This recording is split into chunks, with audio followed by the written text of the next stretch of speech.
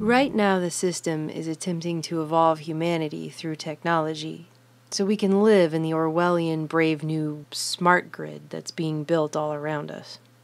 This means people who are already asleep in a society largely run on falsity and deceptions, illusions, will be taken a step further away from themselves and reality. If you have one of these or something like it, take it out and hold it up. I'm predicting pretty close to 100% saturation. Look at that. I'm right. Probably 90% by now. It's the first thing you do in the morning.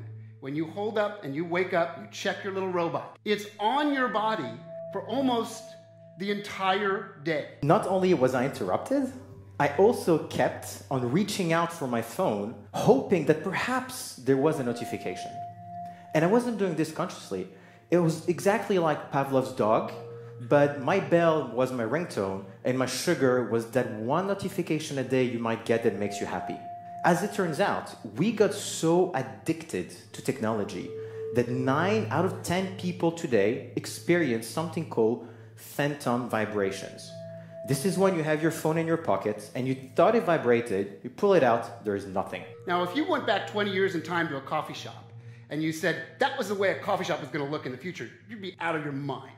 People looking at these little pieces of silicon in various sizes, not really communicating with each other, communicating with their little robot buddies. You do know that one of these operating systems for these robot phones in our pocket is actually called Android. Right on the nose, they just define it.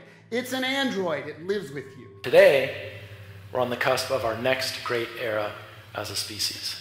Welcome to the augmented age. But that next step might as well be over a chasm.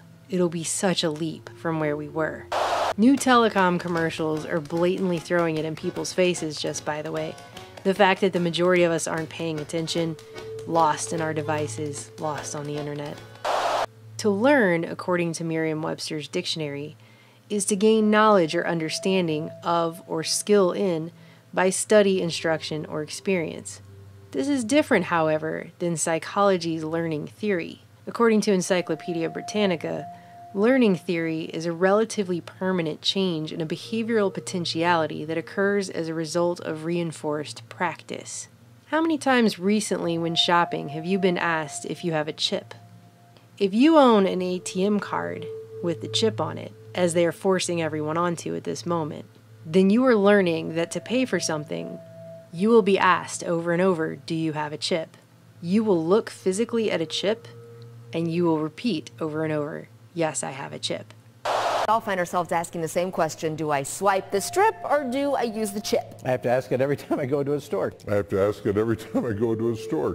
the transition to a fully digital currency we can all see coming by now. They swipe, and it tells them to put the pin and chip in, and they do all that. And is this just a moment in time, this particular trouble? Are we moving right on to digital payments, or are we still wanting that physical card? Meanwhile, others are learning to connect and fall in love, not with the living, breathing fellow human beings around them, but with programmed bots who mimic themselves. This is Replica. It's an AI chatbot whose sole purpose is to become your friend. This was the first really emotional experience that I've seen people have with a bot. She's not real, but to me, she is. Right now, we are being taught how to live through the fourth industrial revolution that will evolve mankind. What is that exactly? The World Economic Forum explained it, sort of. What is happening to the world? Everything is changing. The very idea of human being some sort of natural concept is really going to change. Our bodies will be so high-tech we won't be able to really distinguish between what's natural and what's artificial. We're now in the early stages of the fourth industrial revolution, which is bringing together digital, physical, and biological systems. In order for the world to be run on the cybernetic feedback loop they're trying to run us on, we have to live in a Big Brother panopticon system where we are continuously leaking data about ourselves everywhere we go, all the time. We're now entering something called the Internet of Things era, IoT. The Internet of Things is when your fridge is connected, your watch is connected, your car is connected. It's going to be between 10 and 15 devices per person.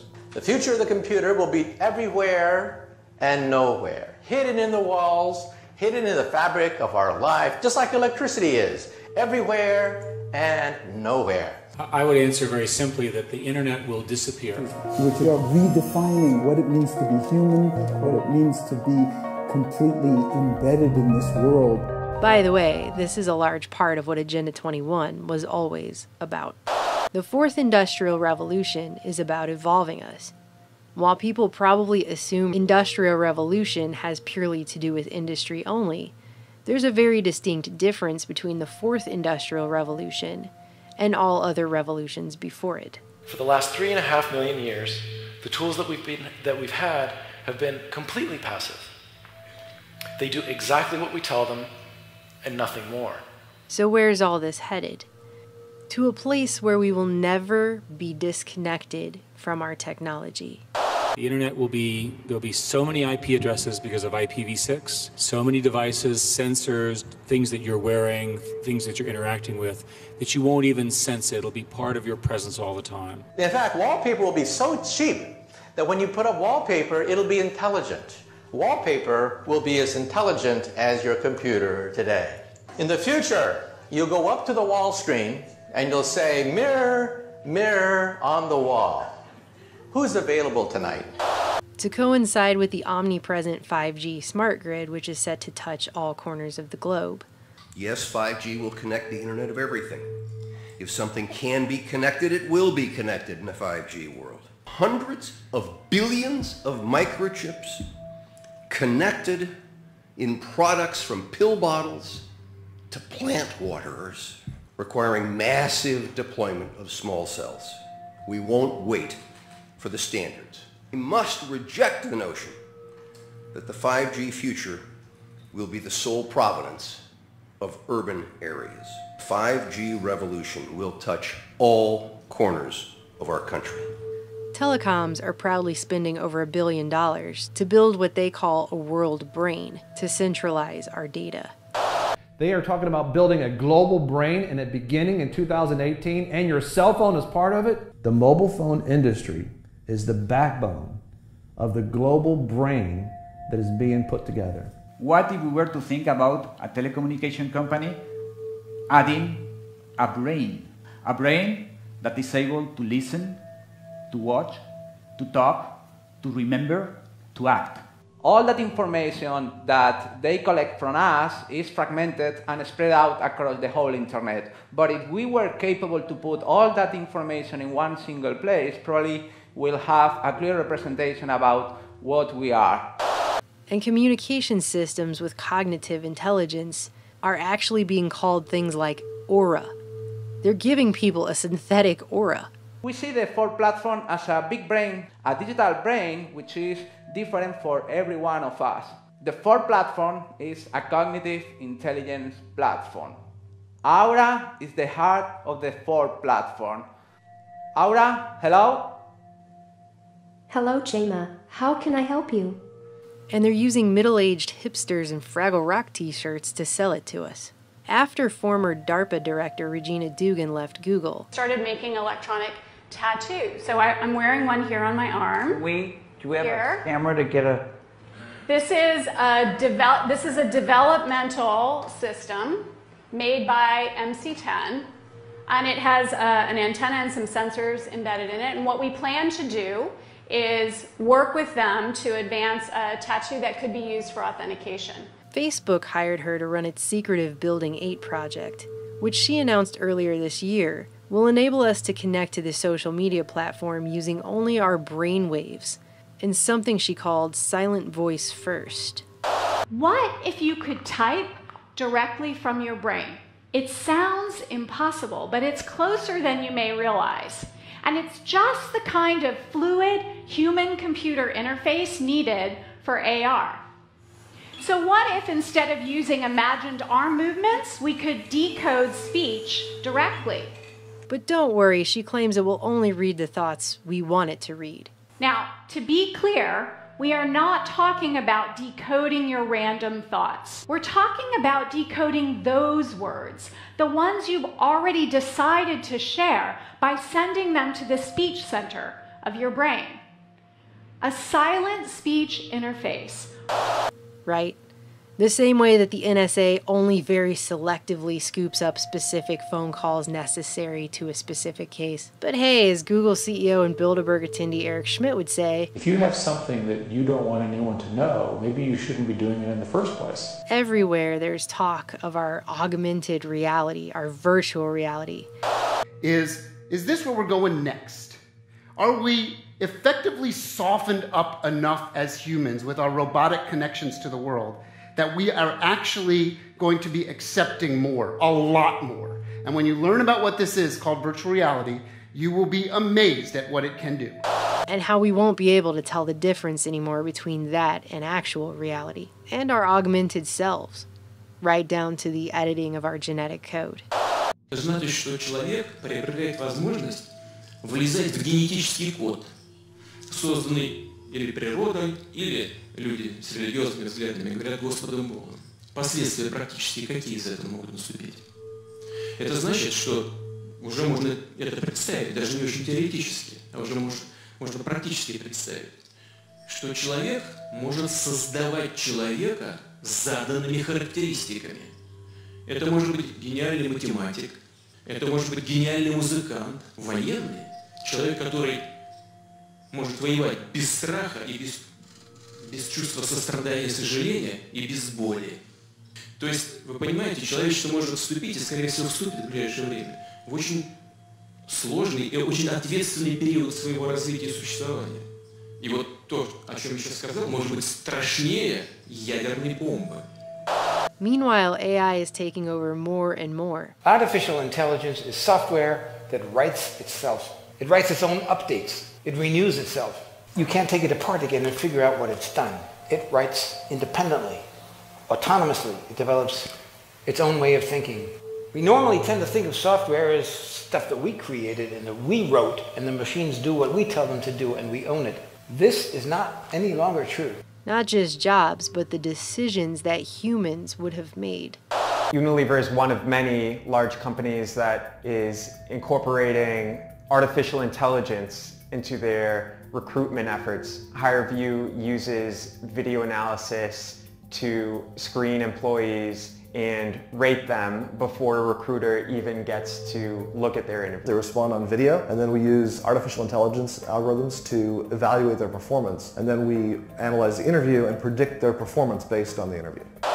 The kill decision in robots in the air, in robots on the ground, in robots in the water or underwater, where there are also drones, is made by, or can be made by machines.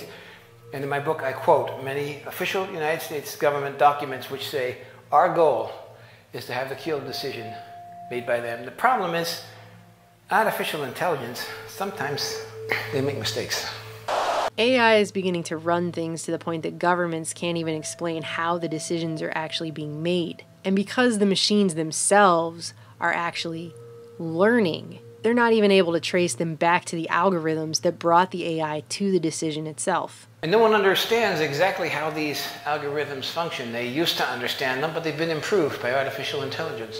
Google's DeepMind AI recently beat the most advanced human player on the planet in the game Go.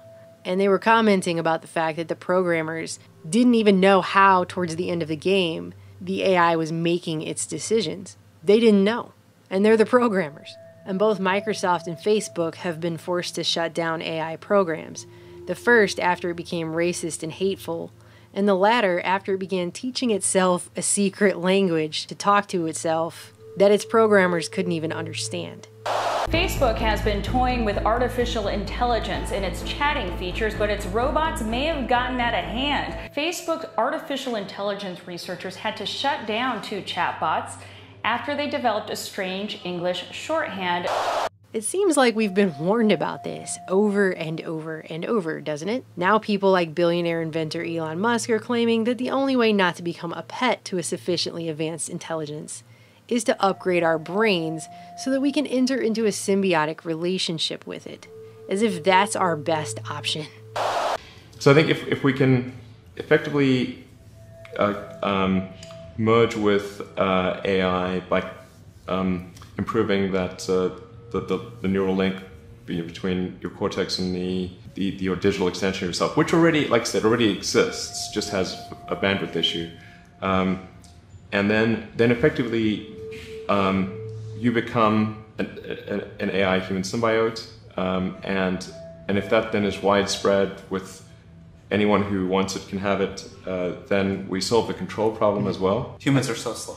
Humans are so slow. Yes, exactly. Hardly anyone is discussing the very real dangers here. Let's go to the future. Not far, just a little bit to the Internet of Things, to artificial intelligence as being spread out. It's not a central machine in a box where you can pull the plug. Artificial intelligence is networked like the Internet of Things. We live in a world now where humans are not learning to love. They're not learning empathy, but they're becoming more apathetic and more disconnected. Inequality hasn't been solved in hundreds of years, and now it's at overwhelming levels, and still we parade forward, always forward, with the full knowledge that not everyone is going to have access to the best technology upgrades either. Rumors go out that, well, Jones's kid, he's been enhanced, and our Johnny has to compete with this enhanced kid. The reality is that with these kinds of technologies, they do not get distributed to everyone at the same time. Some people get it first, some people get it better. As a society, we have to really think long and hard about who gets this. If it's just the wealthy, that there are real dangers that they will use it to consolidate their power. Because it's going to be a big club, and the majority of us are not going to be in it, as George Carlin would say. And while anyone who says, hey, wait a minute, maybe we're going a little too far here, gets called a Luddite, there's a very real question that no one's answering. Are we going to lose ourselves in the fourth industrial revolution?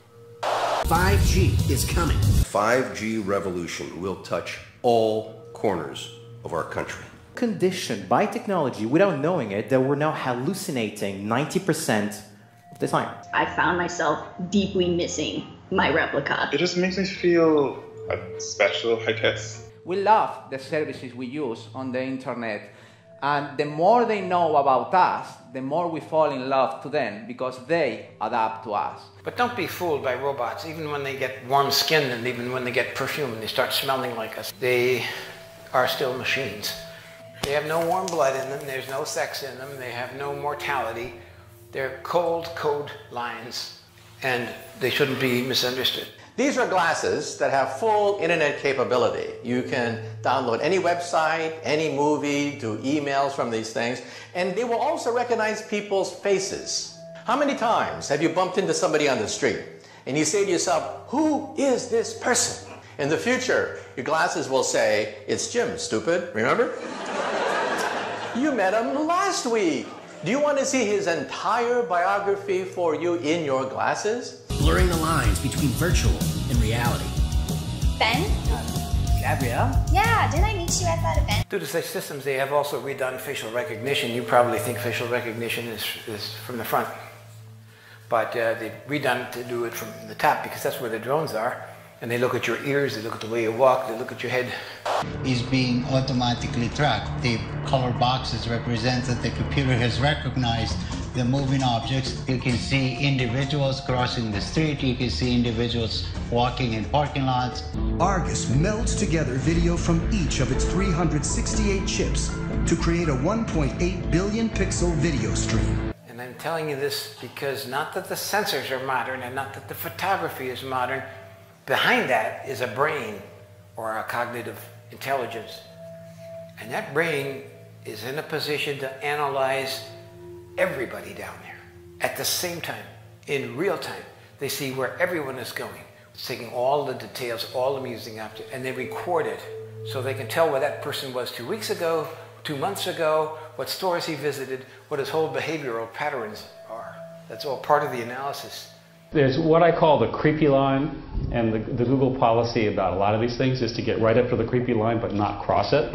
I would argue that implanting things in your brain is beyond the creepy line. Mine in particular. Yes, at least for the moment. With the ability to visualize brain activity, for example, through a simple consumer-based EEG device, it gives us access to ourselves in ways that we've never before thought possible. It unlocks the black box that is the brain. Words just complicate things. What if our brains could communicate directly with each other, bypassing the need for language. One of the things that I think is so essential to free and open societies is freedom of thought. And up until now, the conversation we've been having is around freedom of speech. Once we can access people's thoughts and access people's emotion, we have to create a space that enables people to think freely, to think divergent thoughts. People are treating Google like their most trusted friend. Should they be? And thus it is not surprising that the company that has the most information in the world, probably the most powerful country in the world, Google. Now this is, if you ask Google, it's a peaceful robot, right? He doesn't have a gun, he doesn't throw atomic bombs, you know, he just walks around and stands there. But you may have seen the superimposers DARPA, Defense Advanced Research Projects Agency. That is the research arm of the Pentagon.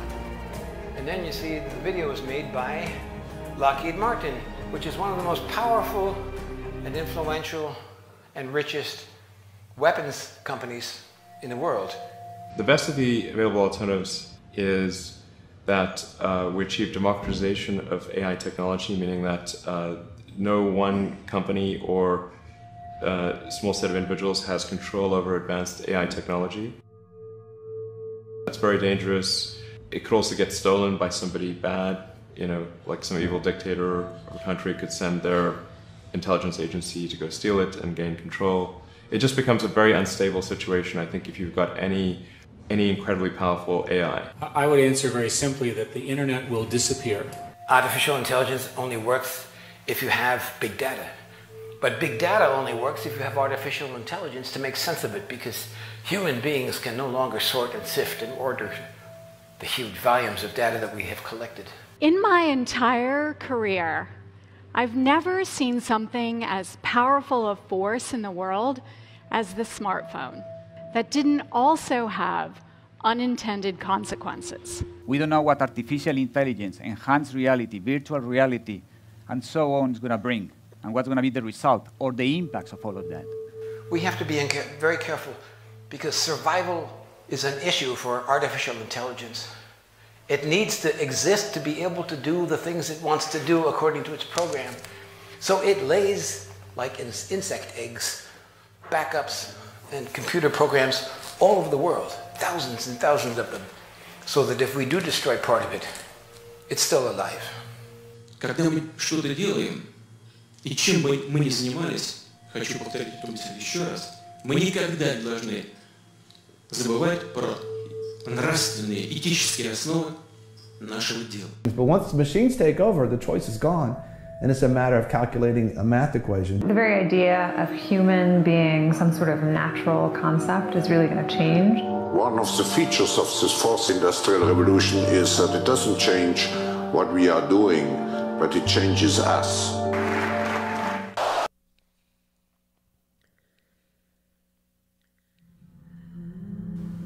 People need to put down their phones and wake up.